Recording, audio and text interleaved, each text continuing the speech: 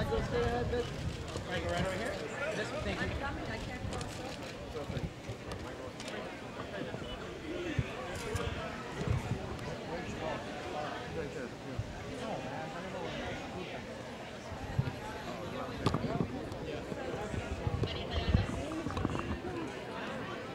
Gracias.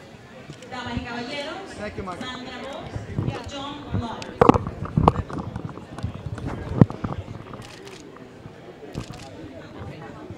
Mari. Few words.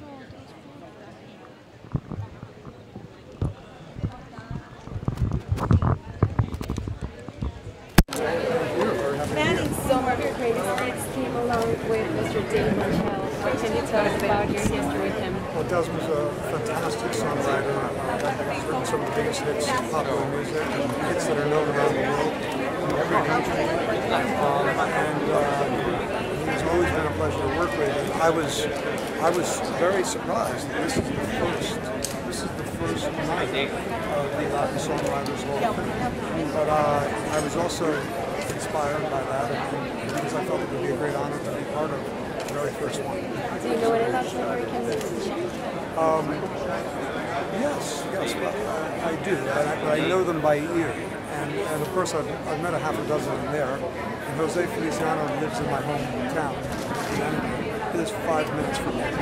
But this is an opportunity, I think, to have a lot of people become more aware of where these great compositions came from. Because even in popular music, the biggest hits are not known for the songwriters. People know the artists who made them famous.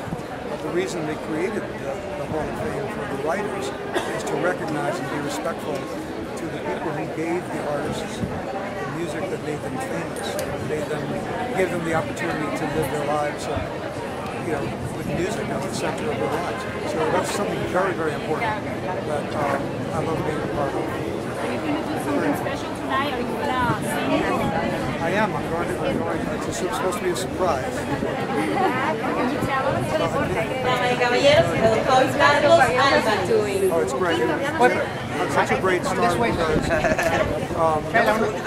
I didn't realize, but because I've been doing music for 112 years, I have all these friends in media. So when the book came out, I was able to do interviews on a lot of these shows where they don't usually have authors on.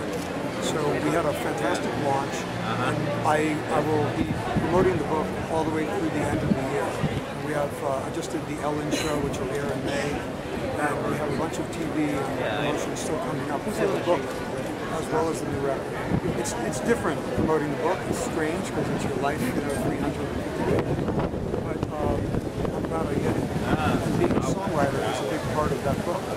So another reason for me to be here.